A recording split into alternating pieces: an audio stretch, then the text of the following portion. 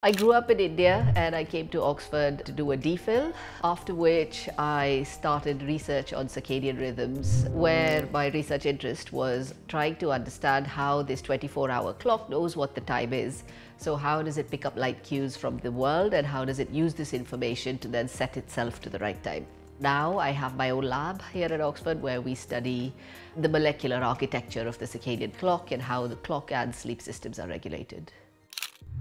The circadian clock is present in all life, so whether you're dealing with bacteria or humans, we're dealing with such a fundamental piece of biology that regulates almost all aspects of life. But in terms of neuroscience and the brain, it's this molecular system that is embedded in the genes but then regulates behavior. So it's a really neat system with which to study that relationship about how the environment affects genes, which then regulate behavior.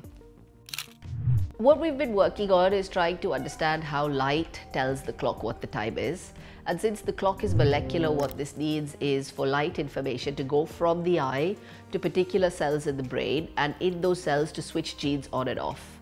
Now the clock is housed in a really small nucleus in the brain, but I think technology has now reached a point where this was a huge barrier in the past and it no longer is. So what we're doing is unpicking and really fine detail exactly how the environment regulates genes in these small cells, and then trying to understand how that then cascades through the rest of the brain to tell a mouse or a human being when to sleep, when to eat.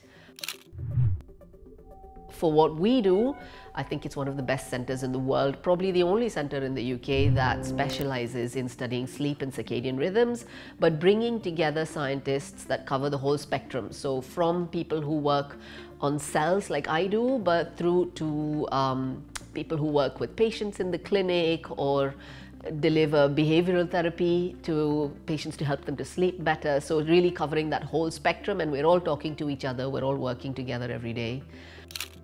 So for a young researcher getting into circadian rhythm research these days, I would say the field's at a very exciting place because it's moved from the discovery stage, which is where we were trying to understand what the clock was, to the stage where it's being applied in the field. Because the clock is so important and regulates so many aspects of physiology, we now understand that the clock really underpins almost all aspects of our health and function.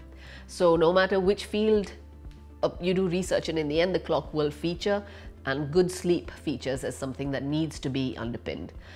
And the second thing I would say is, until now, sleep has remained quite a mystery. Why we sleep, what actually happens in the brain when we sleep. To an extent, I would say sleep is still really that final frontier in neuroscience where we know so little about what really happens in the brain at that time. And only now we really have the tools at hand to be able to unpick this. So I think it's a very exciting place in research to be at the moment.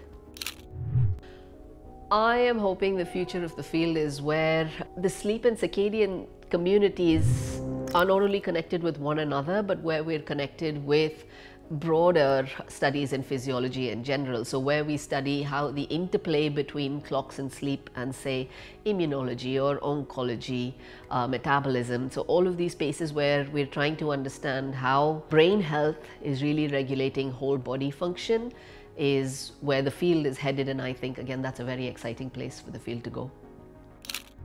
I think basic research is incredibly important to fund well, because it's only out of basic science that you get these exciting discoveries that then build on to some sort of clinical application. So trying to understand what really happens in the brain as we cycle through a 24-hour rhythm and as we cycle through our sleep-wake cycles is probably the most important thing to be funded at the moment. So what is really happening in the brain when we sleep? I think that is a question that needs a blank check.